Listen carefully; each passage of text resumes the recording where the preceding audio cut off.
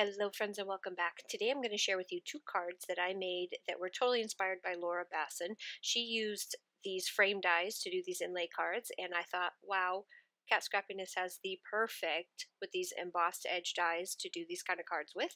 And so this is totally inspired by her, but I think these are fabulous. So I'm going to use the embossed heart dies and the embossed edge square dies, but you know you've got the ovals and the circles and the rectangles as well, so whatever you've got is going to work perfectly.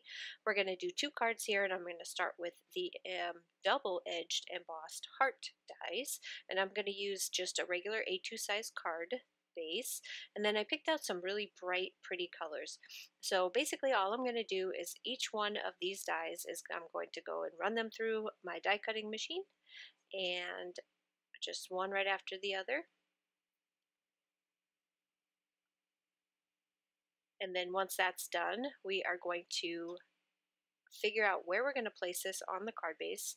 So I kind of figured because the biggest heart die is way bigger than the standard card base, so I knew it's going to hang off, which is perfect because then I can just trim it off the side and it's going to look absolutely fabulous.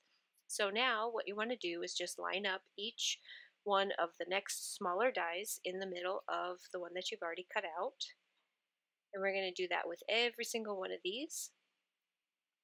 And that is how you inlay each one of these into the other one. And it already looks adorable. I love this. This is so easy and so fun to do, and a great, I mean, it's so colorful. And you can use pretty much any word dies that you have. If you don't have the Lawn Fawn sayings dies and stamps, that is fine. You use whatever you've got. Anything will work. So now we're just going to glue them down to our panel. And you don't want to put the panel on the card base until after you get these all put into place, because you're going to want to trim off anything that's hanging over. And since my base, my card panel is slightly smaller than my card base, that would be really hard to do if that was attached to the card. So we're just going to, I'm using glue because it gives me just a second in case I don't get it exactly where I want it. I can kind of smush it around and make it fit. And I had picked up this pack of 110-pound cardstock at Joann's that was all of this rainbow colors, so that's what these all are. Really inexpensive because I had a coupon for them, but they do have a white core to them, so I can't use them for the things that I like to use them for, but this worked out perfectly. And they're all these bright, beautiful colors. I had my little coupon, so I got them for super cheap, and I thought these would be perfect. Finally, I found something to use these for, because I can't use them for card bases because, well, two reasons why. They're not the best in quality, so they have a tendency to crack when you score them, and I hate that. And then, like I said, they have a white core to them. So for this one, I'm using the Big Hugs, and again, this is the Lawn Fawn sayings, and I have popped it up on some fun foam. Give me that little bit of dimension. And it's going to go straight across the center of my hearts. And then my little bird here, I'm also going to pop him up and have him kind of standing on the end of the Big Hugs, and that will complete that card. Super simple. You could do more to it if you wanted to. Use some sparkle spritz on there or throw some gems on it, but I think it's perfect just the way it is. Nice and simple, to the point, and very colorful.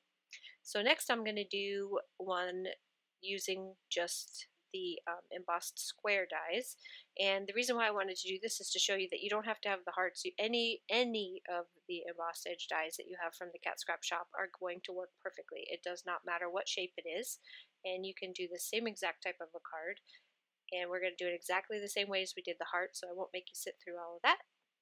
Then we are going to, this time I'm going to kind of place it a little off center on my card panel here, and I will once again inlay this. This one's a little more in line with what Laura Basson did on hers, with the kind of off-centered, layered up one. If you haven't seen any of her videos, she's funny. You should check her out. I would just Google her, not Google her, that's silly. Search for her on YouTube and you will find her videos all over. She is hilariously funny to listen to, and she has some great ideas, like obviously this one. And if you don't have these dies yet, I can tell you that Kat has this stuff on sale a lot. Like, she puts these dies on sale quite often. As of this video, when I'm filming it, they're on sale right now, but I do not know if they will be by the time this goes live, so I don't want to give you false information, but please do check back a lot, because she does put these dies on sale a lot, and they are a great value even when they're not on sale. So I'm just going to, same exact thing, I have these popped up on my fun foam. My little birdie is going to hang off on the other side this time. And that is it. Simple, fast, fun, bright cards.